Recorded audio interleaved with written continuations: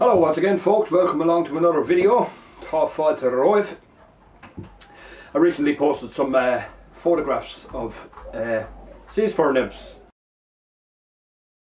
which I've been using for many years quite successfully on Instagram and a couple of other platforms, and a lot of people have been asking questions about them, about the tying of them, and in particular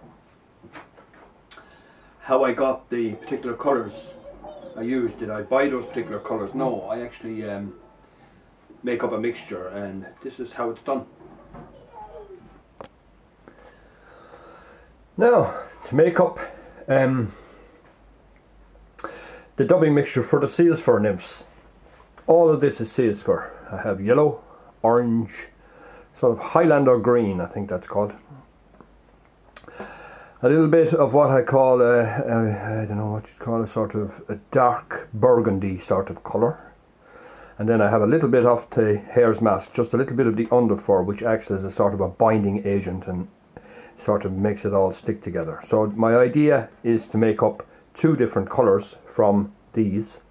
I want a sort of a light colour and a darker colour. So this is where the coffee grinder comes in. So I'm going to put in, say, half the Highlander green, a little bit of the orange, a little bit of the yellow, small bit of that burgundy colour, sort of wine the burgundy colour, and then a little bit of the hare's mask underfur, and just mix them all together. You don't want to do it too much, just a couple of turns, check it, see what it looks like. Yeah, looking good so far. So I'm just going to separate out that little bit of green there again, and just give it another twist.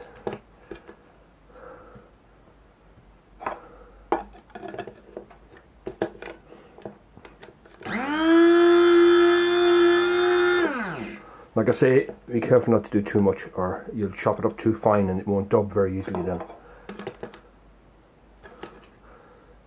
Now that's a nice sort of olive, greeny olive colour, which is sort of consistent with the majority of the insects. If you turn over the stones in your local river, have a look at the insects and see what's the predominant colour, and most likely it'll be a dark olive or a light or the insects will be light olive and dark olive. That's the way it is on the majority of rivers.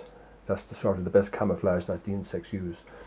So that's the colour I've come up with for a mixture of all these. Now what you can do is, I'm going to sort of lighten that a little by adding just a little bit more of the yellow.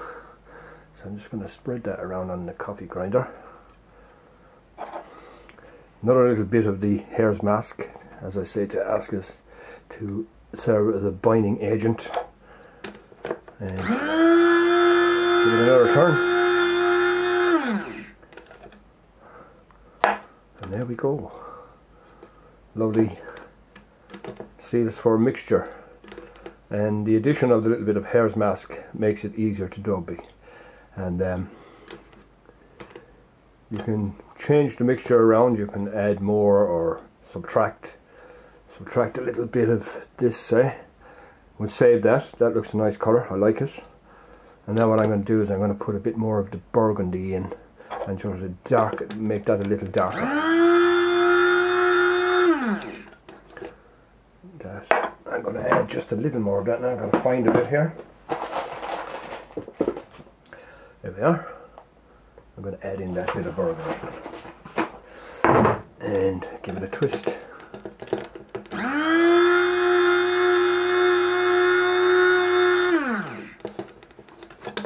And now we have a really nice dark olive. So there you go, that's the two mixtures. I've got a nice dark olive and a nice light olive, just by mixing them up. And as I say, seals fur is a sort of a magic ingredient. Works very well for all kinds of flies, but nymphs in particular. So get yourself a coffee grinder, they don't cost a lot. Get your seals fur and get mixing. Okay. So now, you'll probably be glad to hear that the tying of the seals fur nymphs is very simple. The hook I'm going to use are these. These are actually dry fly hooks. They're clink hammer hooks in a size 18, but as you probably see, they're more akin to a size 14 or a 12 if you like in a conventional hook. They're a long shank curved hook, and I'm going to put on here a 3mm black bead. Bead is made from tungsten. Right, here we are.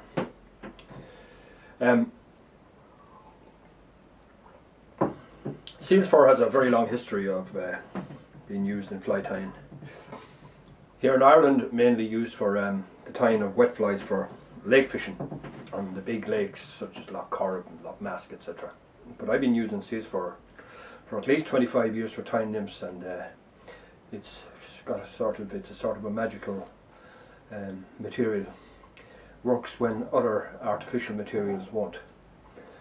So anyway, here we go. Start off just behind the bead, and my thread is slipping. By the way, the thread I'm using is called Nano Silk, and this is in 12/0 I think, so it's very fine thread, but it is slippery, and I've just cut it. I hit the hook with it, so we'll have to start again.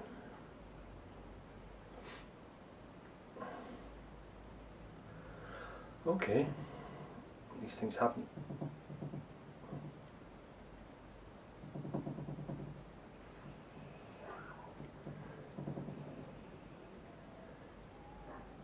So down around the end of the hook.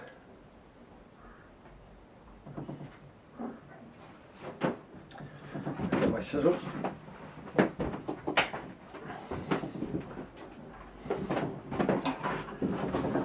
I'm actually tying from on a different table today, so it's a little bit wobbly, so you have to bear with it. Now, the tail, you don't necessarily have to put on a tail, but I like to put on a tail. And I'm using just hackle fibres. So I'm just going to pluck out a little bunch of hackle fibres here. And the tail is sort of around half the length of the overall body length. So tie that in just there. Trim off the waist. And the next material is this wire. It's chartreuse. It's a sort of a very bright olive wire. So medium gauge, I'd call it.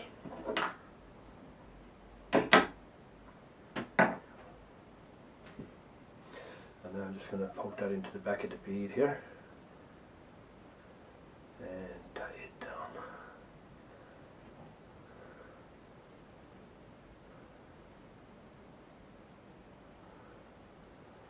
That's secure. Now I'm anti-clockwise.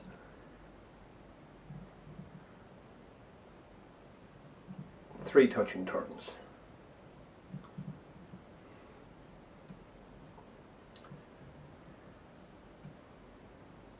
Now, I'm going to use the seeds fur that I mixed earlier on. This is the lighter olive and the darker olive. And I'm going to do the back 2/3 of the fly in the lighter olive, and then the front third nearest to the bead with the darker olive, or the darker olive, yes. Now, dubbing seeds fur is a little more difficult than most materials. It doesn't adhere to the thread as easily. So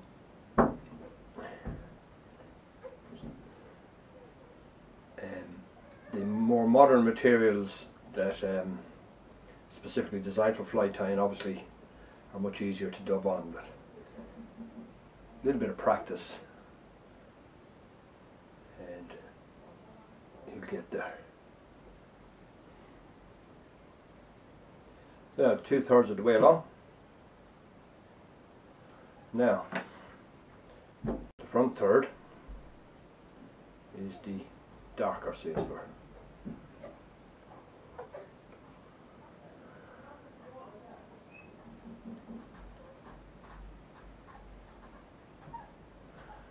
And there we go, dub that on. Now, next turn is obviously anti-clockwise as well, open turns. 5 or 6 turns on the way up through the fly. And finishing off just here behind the bead.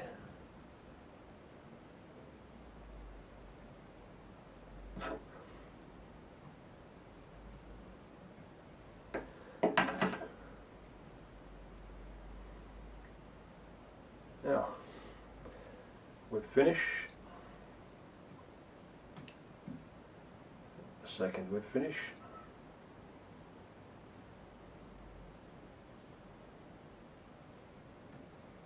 And just for, if you want to make it ultra durable, just a little dab of varnish or head cement onto the thread. And another whip finish. That will make it ultra secure. And that there is your seals for nymph. Very simple tie, tied up in a couple of minutes, and a super effective fly. So, thanks for tuning in and watching, and if you're not already a subscriber, hit the subscribe button. I do videos like this all the time. And